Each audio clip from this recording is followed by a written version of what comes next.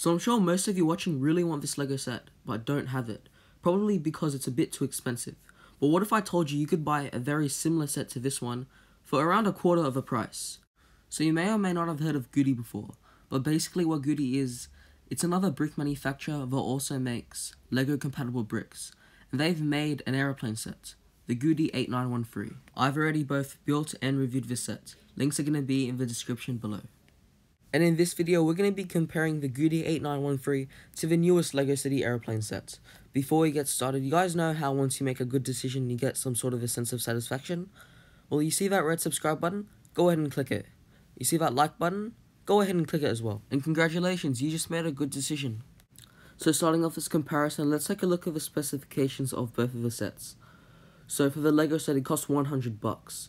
And for the Gudi set, it costs $25 to $30 depending on where you're buying it from. The LEGO set comes with 669 parts, the Gudi set comes with 856 parts.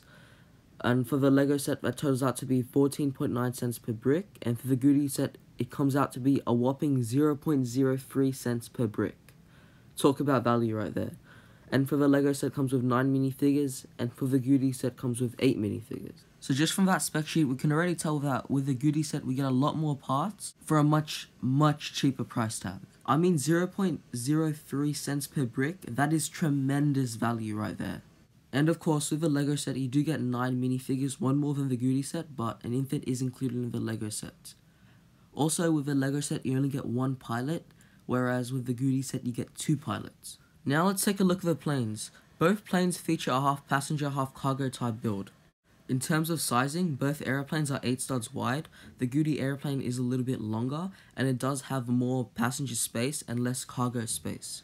Now with the LEGO airplane, aesthetically with the exterior, it is really nice. The color scheme is on point. I really like the engines.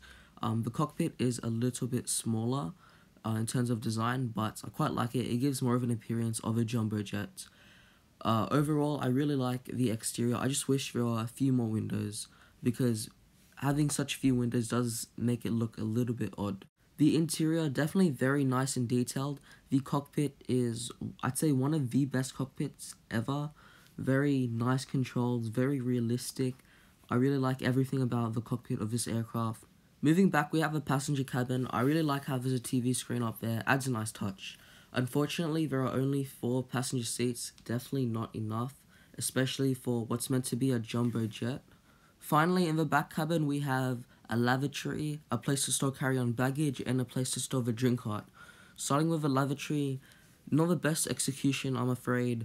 It's just not functional and a bit too small. Not a big fan of the place to store carry-on baggage, because instead LEGO could have opted to add a small galley in instead, which would be a lot more valuable for the interior of this aircraft. Now moving on to the Gudi aircraft, the color scheme going on is a lot more simple than with the LEGO airplane, but it does work. It does look really good aesthetically as well.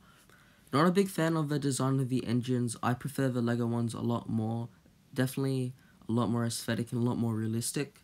Also, one thing I really dislike about this aircraft is the design of the windows. I have no idea what the designers at Gudi were thinking.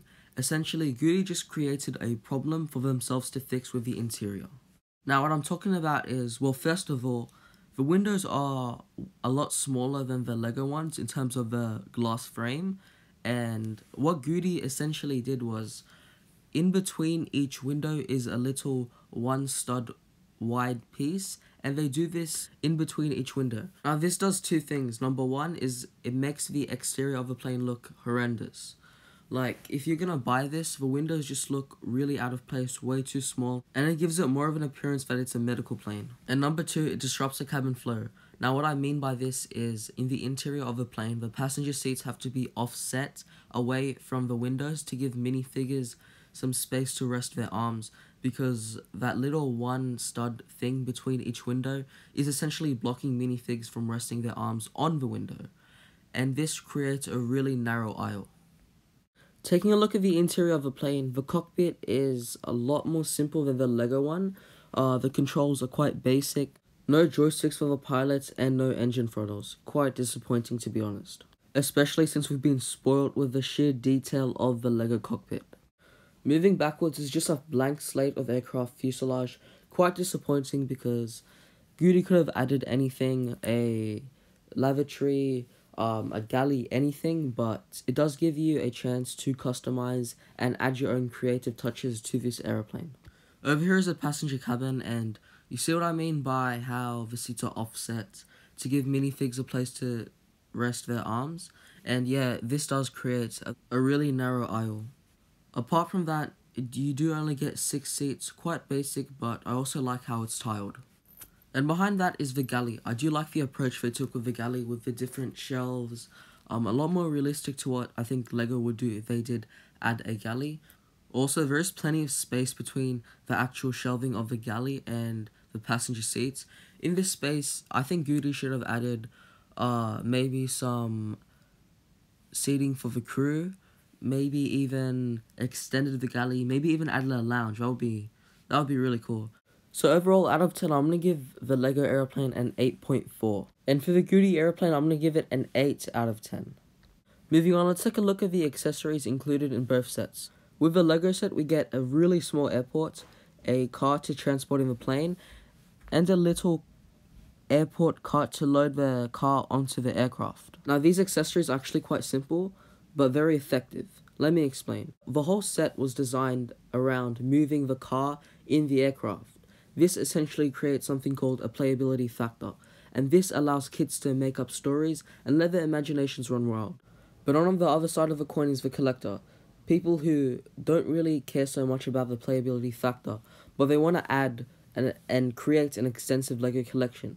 And I think the accessories included in this Lego set definitely allow them to do so, minus the airport. Also, I'll be linking the review video in the description below of this Lego set. Now with the Gudi set, I like what they did with the accessories here, but I think the execution could have been just a little bit better. On the positives, I really like how the control tower is a freestanding building, adds a nice touch. I really like how the forklift can actually load cargo on to the aircraft. That also adds to the playability factor and also is great for the collectors. And I like how they include cargo and like the pallets as well. I'd say the only negative I really have is the boarding cart. Now hear me out first. I actually really like this. I like the approach they took. And I like the whole concept of being able to drive a whole boarding cart up to the aircraft to load passengers on and off. But I feel like the execution could have been done better.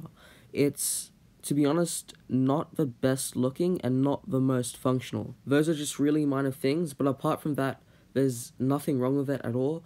I just feel like it could have been done better. And so for the accessories, Lego gets a 9.1 out of 10. And for Gudi gets a 9.3 out of 10. So which is the better set? I'm going to have to give the better set to Lego. This is because the plane of the Gudi is just horrendous. If you're going to buy it, I think you have to be prepared with windows to change it out and essentially make your own plane with the parts that you get with it. The overall better set, and I think most kids and even adult collectors are going to enjoy, is going to be the Lego set. But if we're going to add money into the equation, obviously Gudi is going to take home this crown. This is because this set provides insane value for money compared to the Lego set. I mean, 0.03 cents per brick is insane.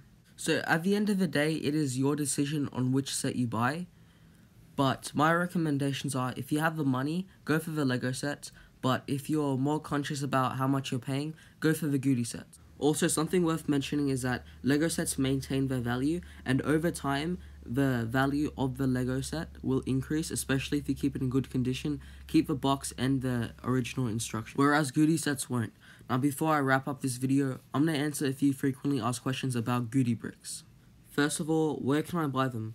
You guys can find Gudi bricks on AliExpress. That's probably the best and most reliable source. Also, this video is not sponsored by Gudi. Second is, how are the quality of Gudi bricks? I'm going to make a video directly reviewing or specifically reviewing Gudi bricks in the future. Make sure to subscribe to that. But basically, I'd say if Lego was a 10 out of 10 for brick quality, Gudi would maybe an 8. There is a pretty obvious difference between Lego bricks and Gudi bricks, but they're not awful. The quality is not bad. I'd say it's alright.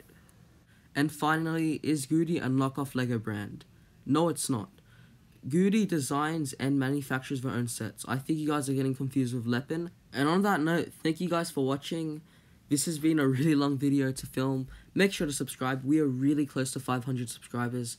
But anyway, thank you guys for watching, and I'll see you in the next video. Bye.